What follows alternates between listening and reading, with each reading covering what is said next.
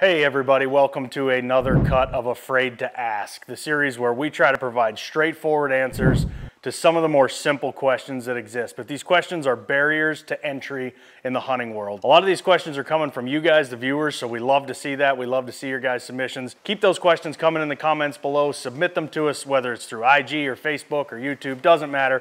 Get us your questions and we'll give you answers. Today's question is pretty plain and simple, and I think it's one that's relevant right here, right now. And it is mid-October, where should I have my trail cameras? That's a really good question because trail camera placement is not the same throughout the entire season. That's one of the things that we kind of live and die by. You have to put your cameras where the deer are gonna be. So for me, that always starts out early in the year. I'm looking for the main trails going to and from food sources or to and from water. That's a lot of times where I like to put my cameras. But as things progress and we get into the time period that we're in right now, which is mid-October, you should start switching your trail cameras over to get those things on scrapes, okay? If you're truly looking to get inventory of deer, now's the time to have trail cameras on scrapes.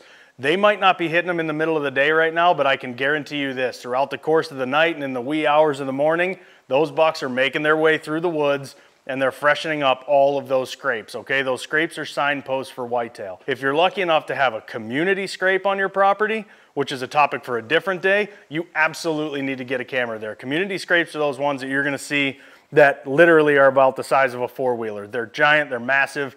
Every deer in the area comes through and leaves their marking at a community scrape. But regardless, if it's an individual buck scrape line or it's a community scrape, that's where you need cameras right now. That is gonna give you the best inventory on the bucks that you have on your property at this time of year. So that's it. Super simple question, straightforward answer. Mid-October, put those trail cameras on scrapes.